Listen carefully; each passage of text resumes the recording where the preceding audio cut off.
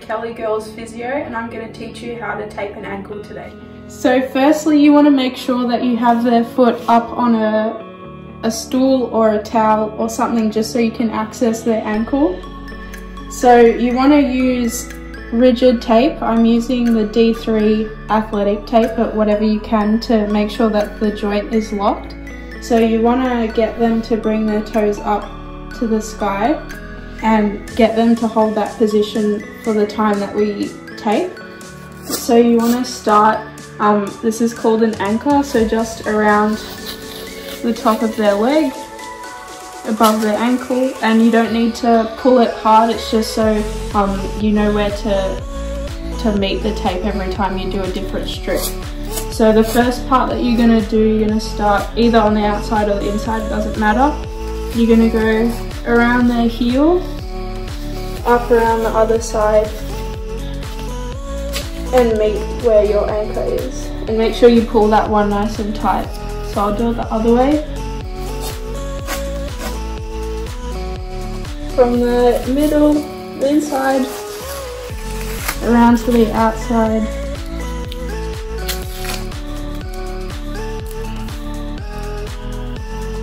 And just press it down each time. So that's called your stirrups. So just around the outside.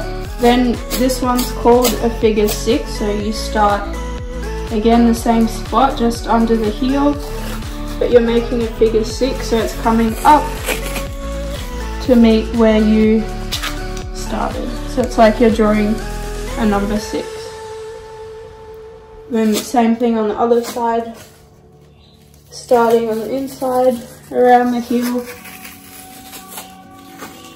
finish where you started, and you want to make sure that you're pulling it nice and tight and keep pressing it just so it stays on. So you can do those two as many times as you want. This is what it should look like at this stage. You have your stirrups and your figure 6s meeting up on each side where the anchor is and just under the heel.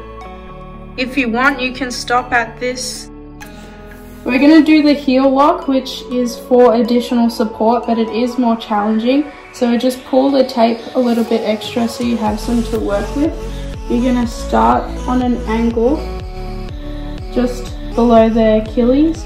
You're going to go around their heel and then roll up to where you started that movement. I'll do it on the other side. So make sure their foot's still, the toes are still pointing to the sky. So start on the outside, under the Achilles, around the heel, up to finish the same. So make sure again you pull that to pull some tension on it. And then the last thing, whenever you finish taping, you want to just go around where you put your anchor just to make sure that the tape doesn't fall off.